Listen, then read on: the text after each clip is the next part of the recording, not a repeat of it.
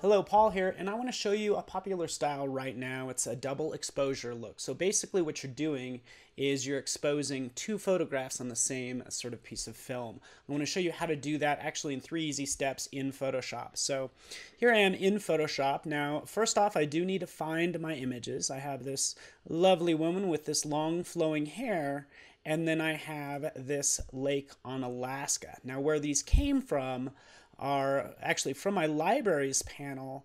I've actually used Adobe Stock. So that just allows me to jump out, grab the image I want, right? So that's what I do, search on what I want, and then I could sync it directly to my library double exposure. So that's what I've done.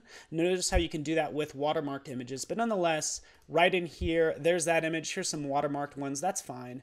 My two images are in there ready to go. So now, first thing I need to do is actually select this woman and not the background. So there's many ways to do that. Some people will use the magic wand tool. Yeah, you could do that. In this case, I'm going to go into color range and select that background like that. And again, you can kind of see how it works. In general, I'm selecting the background and I can adjust the fuzziness, if you will. And it's okay. It's going to create kind of this somewhat grungy look in general, but I'm just going to drag the fuzziness down like that. And keep in mind, my selection preview is grayscale. It might be set to none. I think grayscale is easier to see. Just click OK. It makes that selection, but we're not done yet, because what I want to do now is select Refine Edge. Now from Refine Edge, I can start to work on sort of the radius of the hair. I can grab more of it or less of it. And in fact, you can see right down here, I'm kind of grabbing some of the background. So you can always shift the edge accordingly, either forward or back, to get your end result. And it's okay if I select some of her face. I can always clear that up later. And my output is actually going to be a new layer with a layer mask. So selecting that, click OK. There it is. Notice how I actually would like to invert it, right? Because it selected the background and I actually want to select the woman. So selecting that mask in my properties panel right over here, you can do a Command I or Control I if you're on a PC, but in general just select invert. Essentially what I want is I want this layer mask to actually be applied to these mountains. Okay, so I could just hold down the Command key and click on that layer mask and it's going to select her, and I can jump in and do some more of a selection as well if I want to. Again, just holding down the shift key and select more of these elements if I want to, just some parts that I've missed. Nonetheless, I'm just going to go up to Lake on Alaska and right down here click add layer mask. Now we have that image inside of there.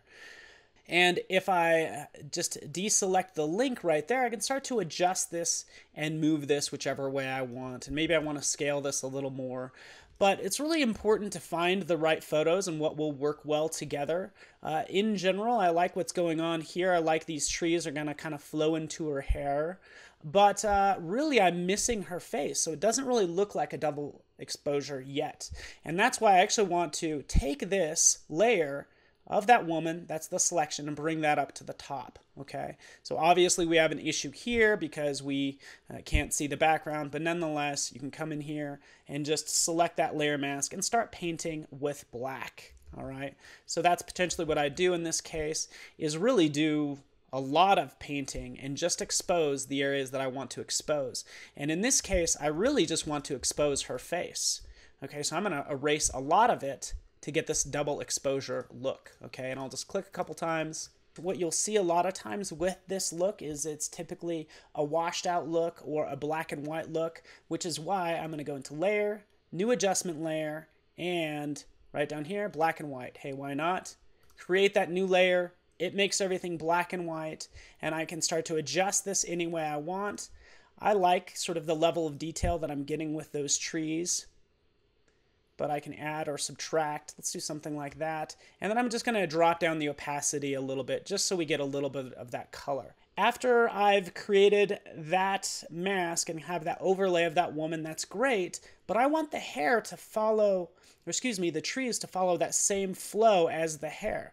So I'm actually going to select the trees layer right here, that lake on Alaska, And in order to have your photos kind of match up, it's going to take some manipulation. Some people will tilt the image, whatever the case may be. In this case, I'm going to go into filter and I'm going to go to liquefy, because that's what I want to do. I actually want to liquefy this image just a little bit and make it look like hair. So I'll just do some swooshiness just to get some nice manipulation in there, because it's supposed to be kind of her hair, and that's what it's going to mesh with. It's going to match up with her hair just fine. There's other ways to do this, but it's fun to make your photos so they match up just like I've done there. But I just wanted to show you this example. It's obviously a hot new style. You've probably seen it around. Now you know how to do it pretty easily and quickly. So thank you so much for watching.